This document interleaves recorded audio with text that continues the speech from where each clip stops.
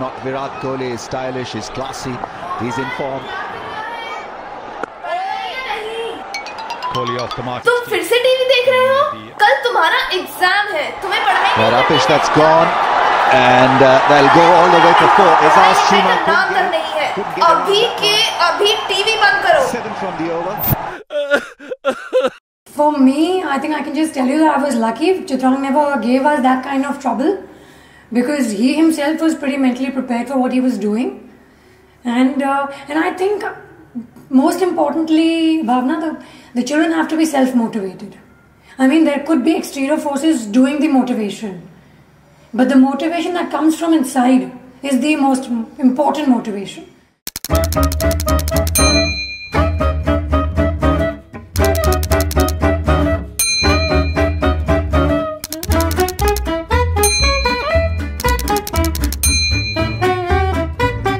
Hi, I am Chitraang and I am the JEE Topper for 2014.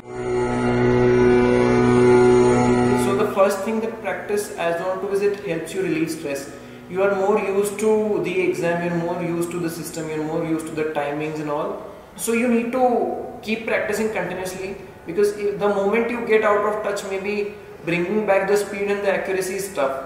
I believe that apart from the standard objective questions that one does, one should go for some good subjective questions as well, because they would help in building up concepts. Improve your calculation speed, because most of the questions in physics and maths would be numerical, so if you have a good calculation speed, you will probably end up doing the questions earlier.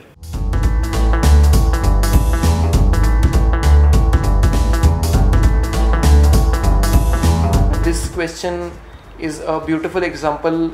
If you read the question very fast, you are bound to commit an error, so it displays the interplay of accuracy and speed in the examination. Okay, so the main thing here is the question demands the answer in per gram, whereas all the other values are given in per mole. So you're bound to make an error if you do not read the per gram, you get a wrong answer. It's like once you work on speed, maybe you realize that accuracy drops, and then so you need to keep both the things in hand and develop them one by one. So you develop speed for some time and then you work on the accuracy. So you raise the overall levels. The more practice tests you give, the more comfortable you become in the exam. So the whole purpose of the practice test is to make you comfortable.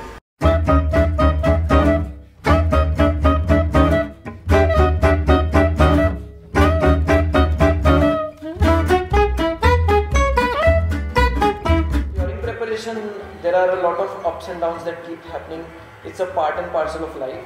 So just keep yourself happy, eat good food. I gained a lot of weight during my JEE preparation. Keep yourself happy, eat good food. I gained a lot of weight during my JEE preparation. We had to tell him to stop eating. I mean, things parents can't even imagine. I mean, they've had to push their children to study. But for me and Manish, Chitraang, to get him to do a workout was the toughest thing, you know. Don't keep your feelings to yourself, because then they just get trapped, and then maybe they can show up in forms of depression and stuff. So that's the way to handle stress during your preparation.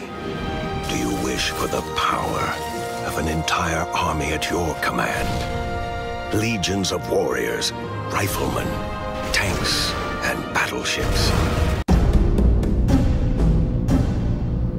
In my case, I really fatigued in the middle of the paper, so I kept chemistry for the middle of the paper so that I can replenish my energies. But it may be different for different students.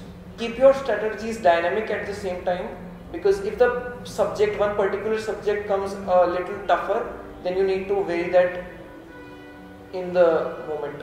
There are some people, what they do is they solve 5 questions from math and then 5 questions from physics and then chemistry, and keep repeating the cycle, but this is not really good, because a different set of thinking skills is required for all the subjects. So when you shift from one subject to another, your mind has to start thinking in a different way, so that continuity breaks off, and then again it takes time and you make errors.